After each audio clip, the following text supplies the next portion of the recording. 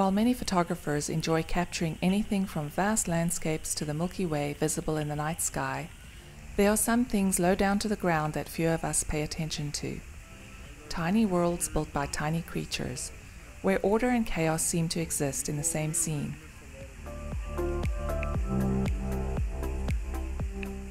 No two webs ever appear to be the same, and the variation of the surroundings and light entering the scene make for unique photographic opportunities every time.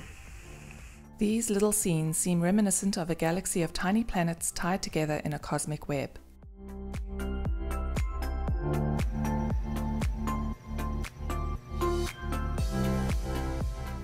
This is not an easy endeavor.